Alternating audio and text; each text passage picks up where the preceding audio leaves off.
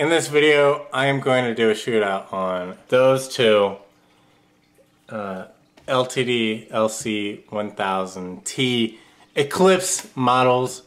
They're essentially a Gibson Les Paul custom with the traditional thickness of a Les Paul. So they're fully fat, okay?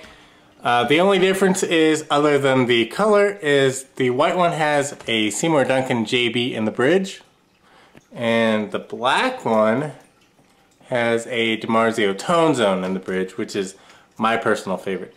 The JB is my personal favorite for Seymour Duncan pickups. However, we're going to have a fair shootout as they are both equally spec'd. I just tediously changed the strings on both guitars, which I hate doing, but I did it for you guys.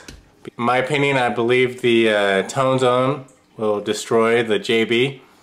However, the JB has a nice growl and bite that the DiMarzio Tone Zone does not. It may record better than the Tone Zone, but you know, who am I to say? What we're running through is we're running first into the TC Bonafide buffer, and then we're running into the Friedman BE Overdrive TC Electronic Hall of Fame reverb, and at the end there is a splitter, the Big Shot ABY box. Then send two amplifiers over there, a Hughes and Kettner Tubemeister 18 and an orange Tiny Terror.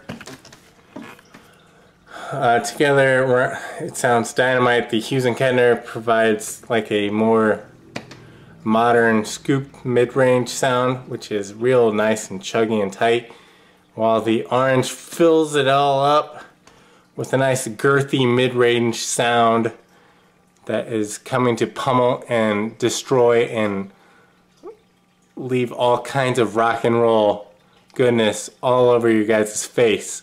Okay? Be sure to like, comment, and subscribe, and let me know what you want to see next time. Okay? Thank you.